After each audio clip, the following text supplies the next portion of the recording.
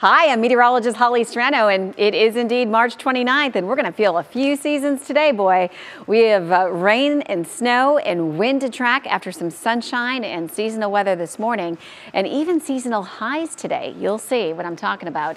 The rain and snow to our north and west, depending on when you're tuning into this. We started off dry and quiet, and temperatures seasonal in the 30s, winds pretty tame compared to what they will be building to later today, which will be 20 to 30 miles an hour, 5 to 15 miles an hour this morning. Still a lot of chill on the weather map, and we are looking at, like I said, a very textbook kind of day as far as numbers. If you were to look at this day back on paper, you would think, well, what the heck?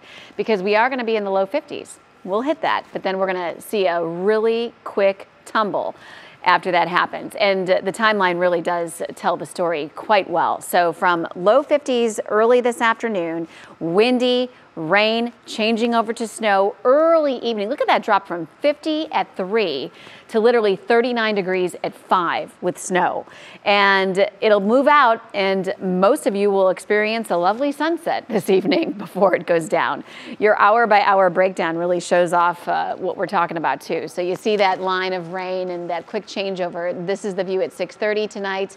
By 7:30, it's more or less clear of the area already. So it's going to be a short-lived scenario. But the thing is if you're out in it, that's what counts. And that could certainly cause some slowdowns. Here's your Union Home Mortgage 7-day outlook. Back to sunshine tomorrow, a little cooler behind this system.